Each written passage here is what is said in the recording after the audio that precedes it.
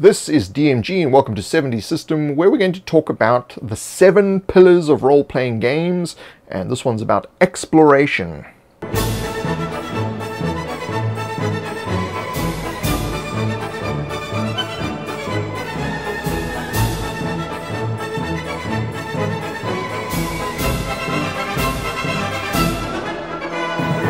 So once again, if you are enjoying this series and you're watching it through on the playlists that are available on the channel page, consider supporting me on Patreon. That's patreon.com/7D System. So we talked about previously in previous videos the 7 pillars. We've talked about story structure, artistry, problem solving, and now we're talking about exploration. So this is one of the 3 that were identified by Wizards of the Coast in their initial 3 pillars of role-playing, which of course I have modified. And I still believe that this is actually fundamental to the game. So exploration is not just exploring a map. We're going to find out what's in this map. It's about exploring the universe that the writer has created, or the directors, if they're writing this thing, or the GM, DM, whatever it is in the game, whatever you've created, the players are exploring the world.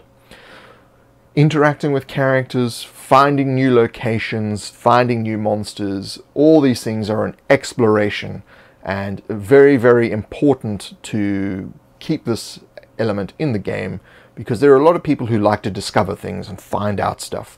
It may be a fictitious world, but look at how many people enjoy watching Star Trek, Stargate, Star Wars, and the extended universes that have come out of these.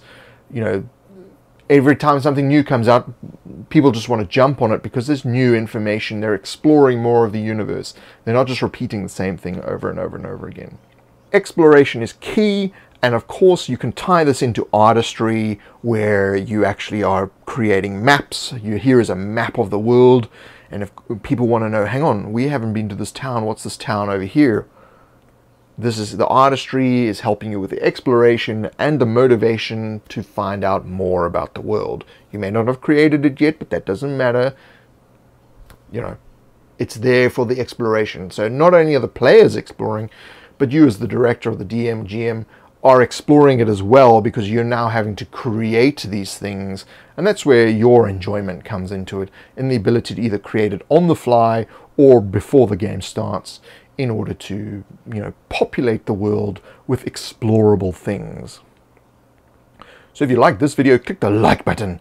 Check me out on Facebook and Twitter /7D System. If you want to be notified of these videos when they come out, subscribe and click the bell next to the subscribe button.